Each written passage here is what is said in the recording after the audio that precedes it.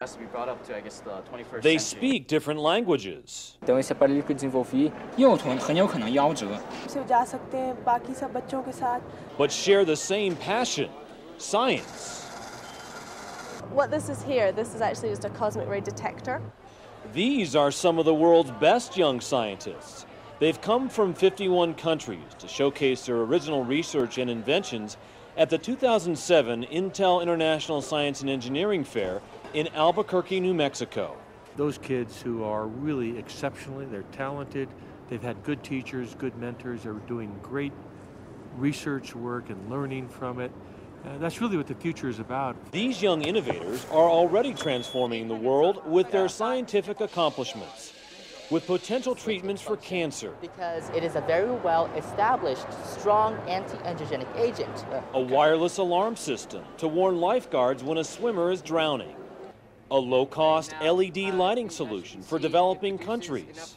I wanted to develop a lighting system that could give off a certain amount of light. Reese Black developed a robotic arm to assist stroke victims. So I developed this in hopes that they might be able to utilize that to regain maybe parts of some of that mobility. Students from around the world working on projects to help cure ills, protect the planet, and improve people's lives. Lavanya DeSullivan is working on a new approach to help autistic children become more focused. And the chemical imbalance in their brain is helped out as well. The students are competing for over $4 million in scholarships and awards.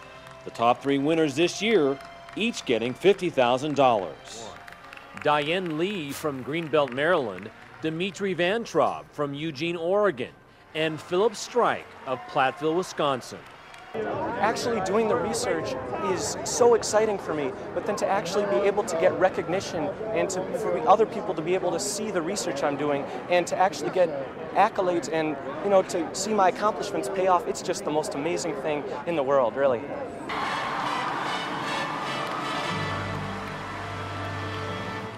At Intel ISEF in Albuquerque, New Mexico, Mark Pettinger for the Intel Corporation.